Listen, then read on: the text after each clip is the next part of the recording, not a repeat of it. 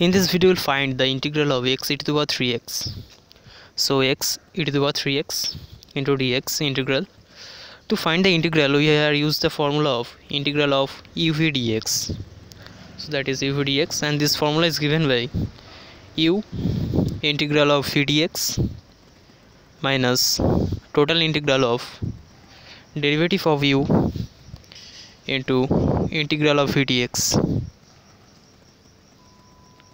into dx. Okay, now I apply this formula of uv dx in that case and take x equal to u and e to the power 3x equal to v. Okay, so that's equal to, applying this formula, this will be x into integral of e to the power 3x, that is e to the power 3x by 3, minus total integral of derivative of x, that is ddx of x equal to 1, into integral of e to the power 3x is again e to the power 3x by 3,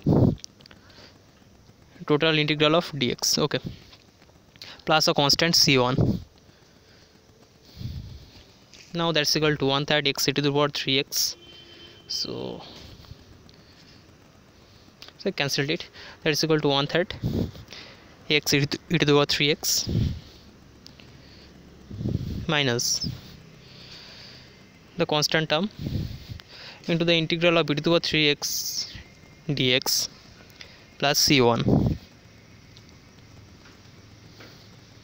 That's equal to 1/3 x e to the power 3x minus 1/3, and the integral of e to the power 3x again is e to the power 3x by 3 plus c1 and another new constant c2.